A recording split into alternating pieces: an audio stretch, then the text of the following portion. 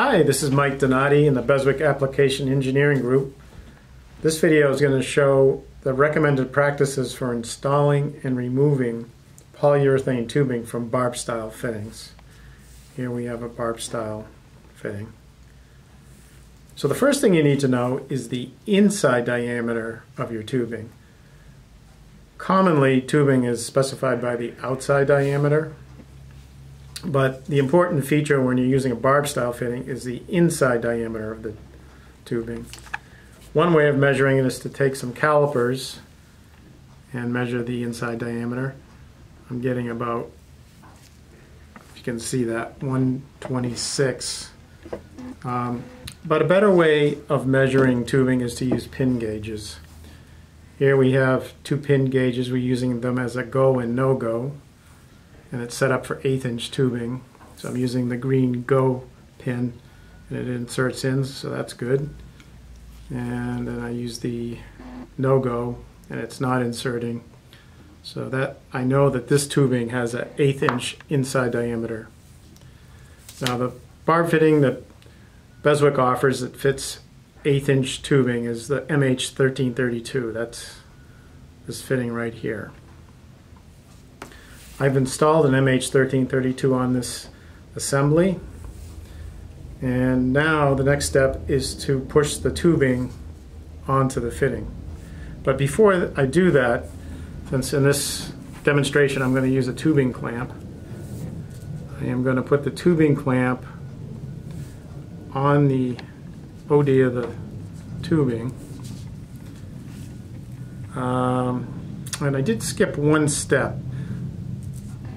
An important thing to do before you install the tubing is to make sure it's cut nice and square. If you have some scissors on your desk, you might be encouraged to use those, and you can use scissors, but I don't know if you can see in the video, but the cut isn't the greatest. You want a nice clean cut. So a better way of doing it is to take some cutters such as these here and make a nice cut. Let's see if we can get one. Yeah, that's much better. It's a clean cut. So I'm going to now push the tubing over the barb. So you might see, or you should see on the barb, there's a lead-in angle that helps as you first start pushing the tubing onto the barb. So again, we have the clamp already on the tubing, and I'm going to start, if my hands will obstruct your view, but I'm starting to push the tubing onto the barb, over the barb, and I'm going to, so now it's, tubing is pressed up to the base of the fitting. So it's now installed. Again, if you're going to use a tubing clamp, now you would install a tubing clamp. This one here has a light, we call it a light bulb type thread on it, so it can be threaded on.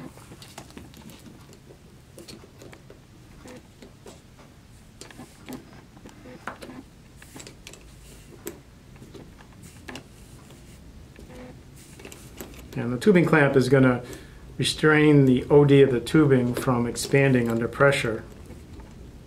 In many applications you don't need it, but for extra security we're going to, in this demonstration, show using this clamp. There we go. So now we have the polyurethane tubing installed on the barb, and we have our clamp in place. So this assembly is complete. The next step is, what if you want to remove that tubing? And this is a little bit trickier. So the first thing you would do is remove the clamp. Also removing the fitting here. Move the base of the fitting.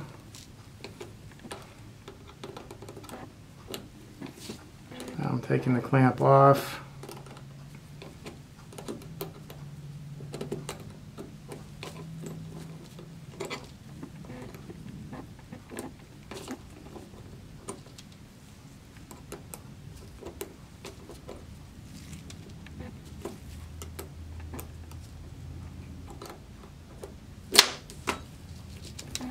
go. So now the clamp's off. Now, one way of removing the tubing, this is quite common, I've done it many times myself, is just to pull on the tubing and try to remove it from the barb. You can probably actually see as I'm doing that, it's pulling the tubing ID is getting smaller as I pull on it, and that actually grabs more securely on the barb as you're pulling on it. I'm going to demonstrate that by using this other assembly. This has a smaller tube. So I'm going to hold on to this is a pressure regulator here with a barb fitting. It's a smaller ID. This is 16th inch ID tubing. So I'm going to grab onto it and just pull. And that came off. You can do that.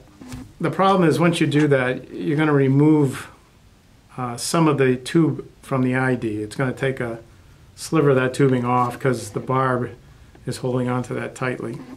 So what you'd want to do if you're going to use that method to remove the tubing is recut it so you have a nice clean surface when you want to reinstall it. So we'll reinstall it here. There we go. So that's on. But in this case, we're not going to use that method. Another method that we find that works pretty well, let's see, take the stuff away, is to use these, this is a Zoron brand, and this is an Excelite brand cutters, and they're mentioned in our technical paper. And this one here is an Excelite model 170M. This is a Zoron.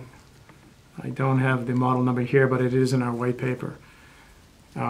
So the idea here is to cut a small piece of tubing off with these cutters. You want to make certain you do not cut the barb as you're doing this. So some people tend to take a razor blade and then cut down the axis of the tubing. That's not a good idea because you can actually damage the barb, and that might cause the connection to leak upon reassembly. So we want to try to avoid cutting the barb. We're going to cut behind the barb. Here we go. So I took a little piece of it off here.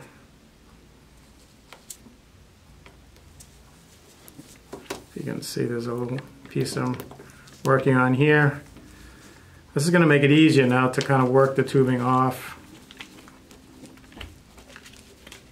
Maybe I'll take a little bit more.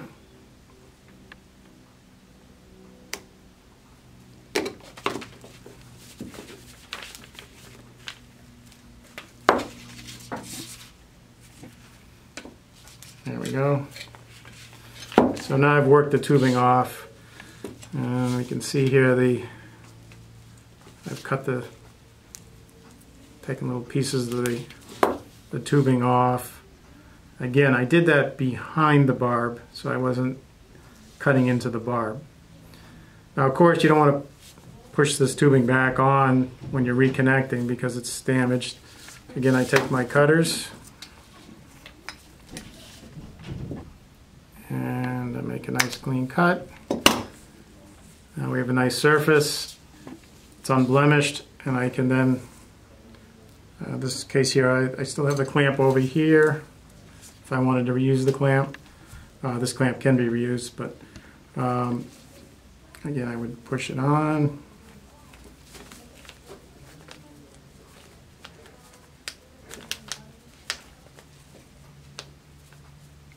There we go. And then if I wanted to use the clamp, I would thread it on. So this is typical procedures for installing and removing polyurethane tubing onto barb style fittings. Please visit our website, www.beswick.com, BESWICK.com, and you can email tech support@beswick.com if you'd like to send some questions. Thank you.